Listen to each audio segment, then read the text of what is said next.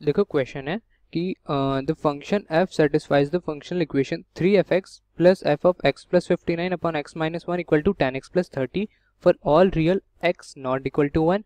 ठीक है, then the value of f of 7 is 8, 4, minus 8 और 11. तो देखो क्वेश्चन में हमें एक फंक्शन fx दिया है, ठीक है, और ये पूछा है कि वैल्यू ऑफ f of 7 कितना होगा.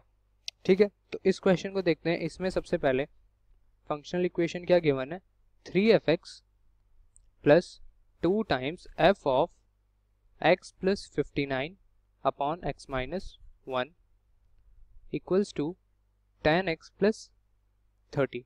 ठीक है, अब एक काम करते हैं. इसमें इस क्वेश्चन में हम सबसे पहले x इक्वल टू 7 रखते हैं.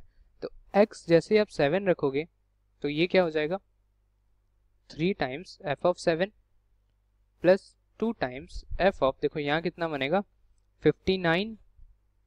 59 प्लस 7 कितना हो जाएगा 66 अपॉन 7 माइनस 1 6, 66 अपॉन 6 बनेगा. ये 66 अपॉन 6 इज 11 इक्वल्स टू 7 यहाँ रखा तो ये कितना हो गया 70 प्लस 30 100. लेट अस से दिस आर इक्वेशन 1.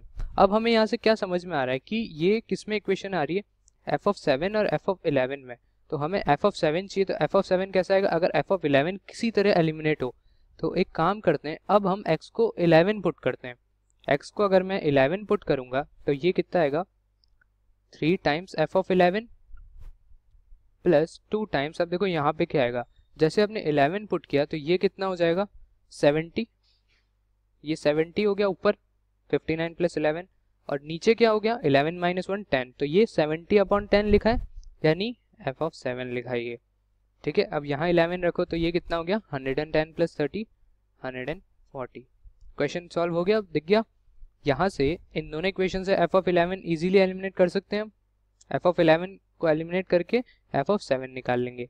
तो एक काम करते हैं, इक्वेशन 1 से, या फिर चलो हाँ इक्वेशन 1 से f of 11 की वैल्यू देखते हैं.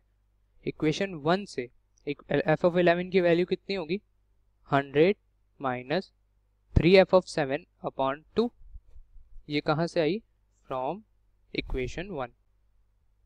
ठीक है, अब इस वैल्यू को हम पुट करते हैं इक्वेशन 2 में f of 11 की जगह.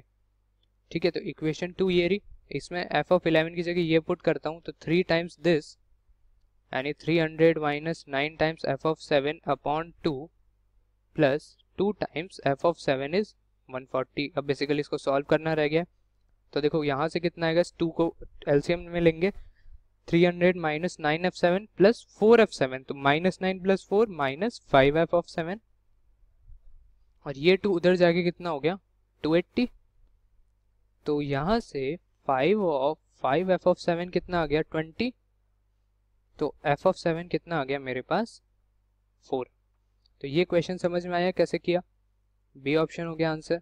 सबसे पहले x को 7 डाला, फिर x को 11 डाला, तो इससे क्या हुआ, हमारे पास f of 7 और f of 11 में दो इक्वेशन आ गई, और f of 11 को हमने एलिमिनेट करके f of 7 निकाल लिया.